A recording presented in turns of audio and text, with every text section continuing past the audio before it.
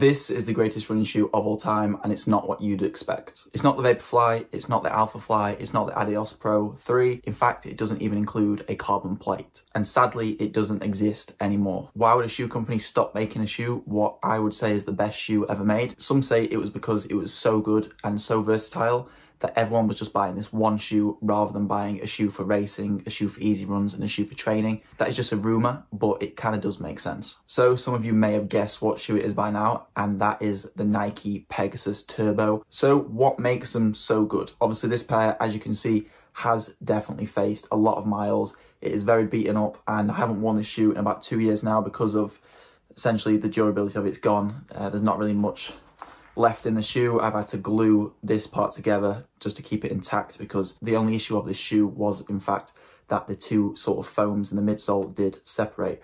Other than that, it is practically near perfect. This does have ZoomX Super Foam, Nike's premium super shoe foam, and it does combine with a React in the midsole as well. And traditionally, I don't like Nike React by itself, but for some reason, this combination works really well. You could run fast in this shoe, in fact, weirdly fast in this shoe. Like, it doesn't exactly look like you'd be able to pick up the paces, especially in faster track workouts.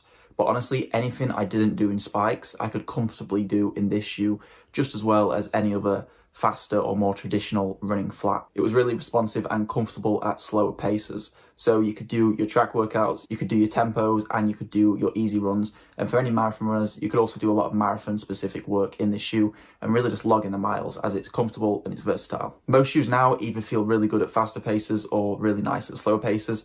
For example, the Vaporfly feels great at those faster paces, and the Nike Invincible, for example, feels really good at those slower paces, whereas this shoe just felt great at every single pace. If you haven't tried this shoe, I would actually be thankful, because you won't spend every single run mourning the loss of this shoe and the fact it doesn't get made anymore. People may say there is the Nike Turbo Next Percent out. What is the difference? I really got drawn into the hype of the new Nike Turbo, hoping it was going to be the same as its predecessors. In all honesty, it's kind of an imposter because it doesn't feel the same at all in any regard. It is still a good shoe, and I think better than a lot of people would say it is, but compared to this, it shouldn't even be associated. Then the fact that their names are the same is a bit of a disgrace to how good this shoe is. With no signs of the Nike Pegasus coming back, for whatever reason that may be, what are some shoes that you could kind of replicate the feeling of this with, or at least get some of the good bits out of a shoe? And the fact that we're talking about this 5 years later from the original release of the Nike Pegasus Turbo, to a certain extent, there's still not a shoe what competes with it, kind of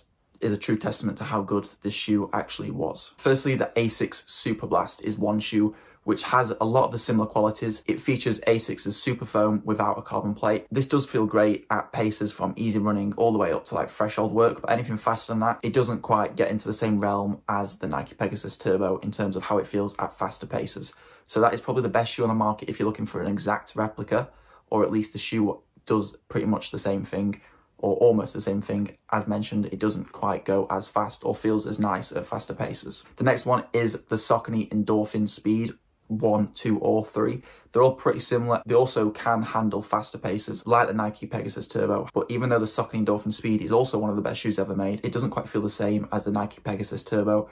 But probably if you're looking for a shoe what can do it all, it's the Saucony Endorphin Speed. Finally, quite a controversial one for a lot of people, but the Nike Streakfly is essentially the Nike Pegasus Turbo without the qualities of the easier paced and longer paced stuff. So all the track workouts, the tempos, the thresholds, the Streakfly does feel remarkably similar. It just doesn't have the same comfort and cushion for those longer paces.